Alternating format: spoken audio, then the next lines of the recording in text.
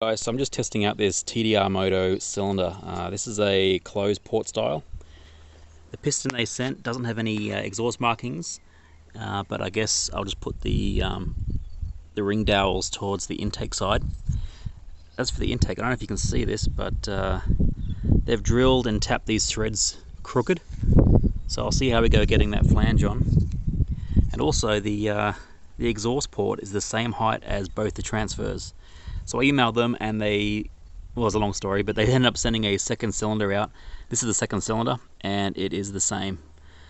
So I guess we'll see if it even starts and runs. Apparently it shouldn't if the transfer's at the same height as the exhaust, but I guess we'll see.